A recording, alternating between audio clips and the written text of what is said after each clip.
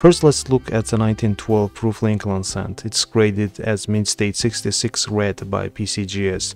This coin is one of the rarer satin proofs from 1909 to 1916, even though there were 2172 coins made. David Lang, in his 1996 book, The Complete Guide to Lincoln Cents, says that some of these coins might not have been sold and could have been destroyed. He also points out that 1912 cent is a major condition rarity.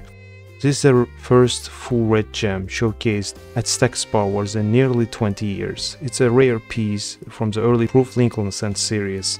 Both sides of the coin are perfectly struck and have nice satin to matte-like texture. Unlike most, this coin still shows its original mint color in a bright, pale orange gold.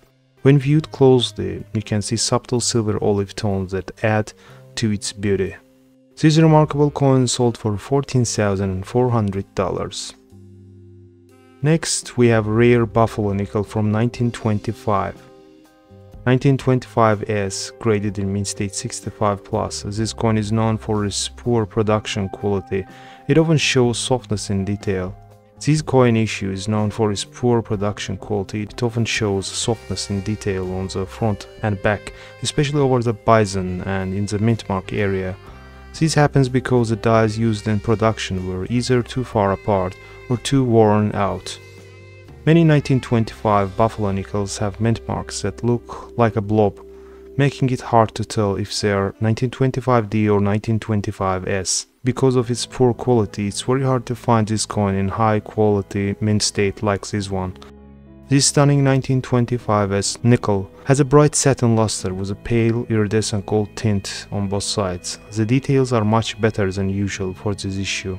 The reverse is nearly perfect and the front is sharp, with only a little softness in the center. This beautiful gem sold for $38,400. Finally, we have toned uncirculated 1932S Washington quarter, graded in mint state 66 by PCGS. The 1932 coins are only quarters made by United States Mint from 1931 to 1933. The Great Depression limited the production of many coins, including quarters. With just 408,000 coins made, the 1932S has the lowest mintage in circulation strike Washington series. It's also the rarest coin of its type in gem mint state, second only to 1932D.